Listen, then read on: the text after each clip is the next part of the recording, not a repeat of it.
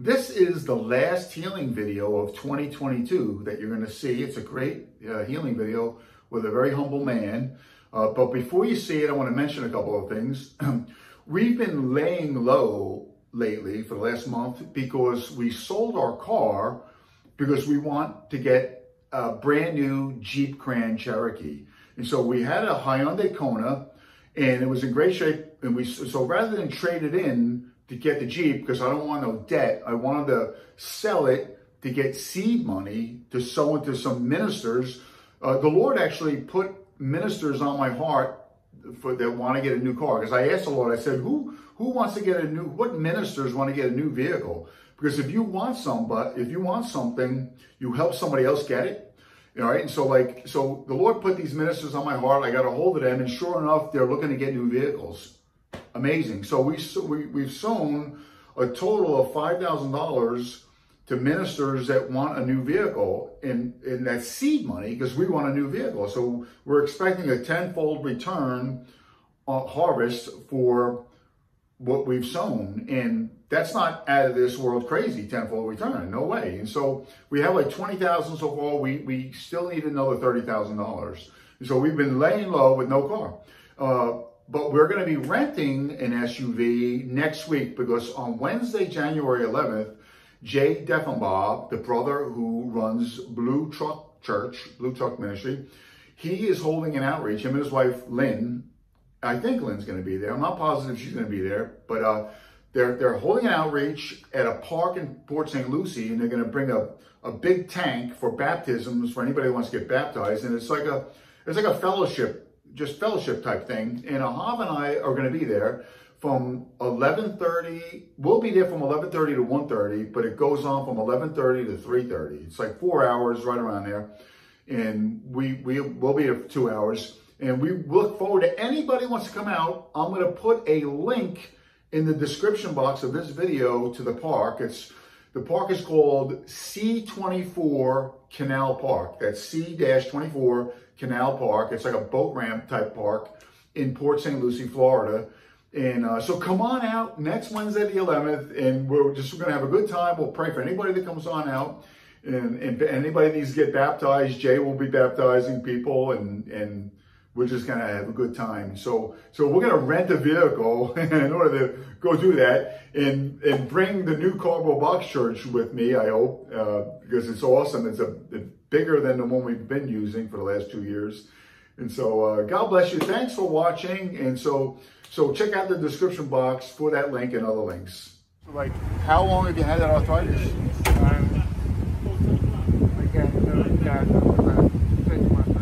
Okay, go like raise this hand in the air like you're praising the Lord. Say, Lord Jesus, you're my healer.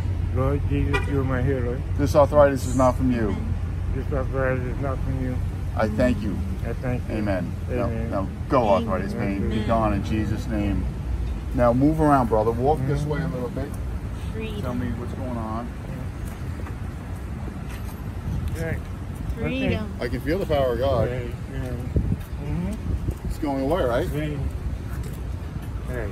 Yeah. Freedom for Let brother it through in now. Jesus' name. Right. It's the only way. The more you acknowledge it, the less it's necessary. So say this. Say, thank you, Jesus, that you have healed me. Thank you, Jesus, you have healed me. I don't receive arthritis.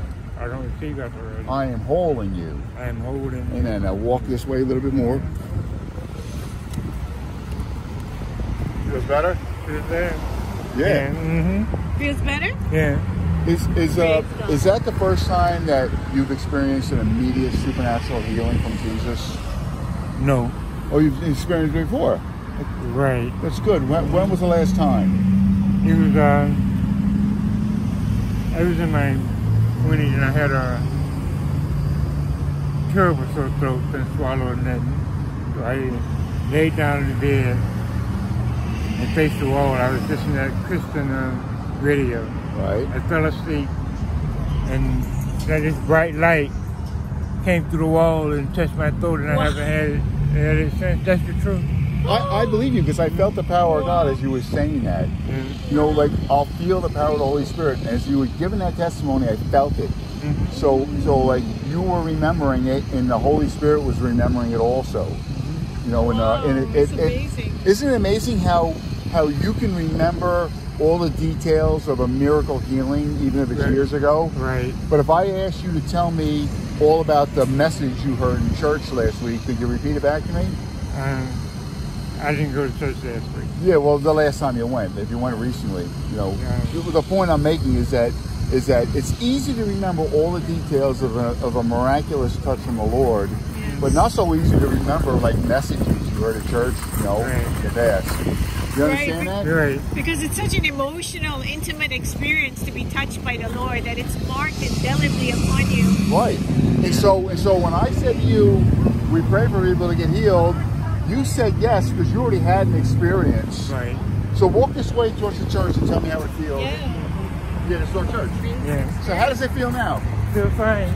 You know, you're walking a lot faster too than you were. Yeah. Oh, This is called cardboard posture.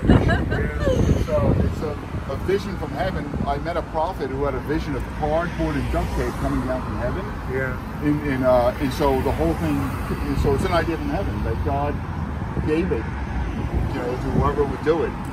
You know, and so like it makes the point that church doesn't have to be in $1 million building. Right. You know? Right. Yeah. We're having church right now. Right.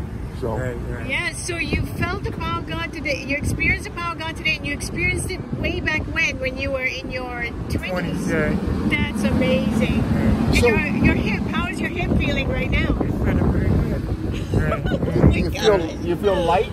Yeah. Yeah. So brother, you have a testimony. So like the Bible says that we're all called to the reconciliation of the faith, which means we're all called to share our faith with people. So when you share your faith with people, tell them about your healing situations that when you were in your 20s. Right. And then this, Right. share this with people. Right. Because people want to know that this God is a real God.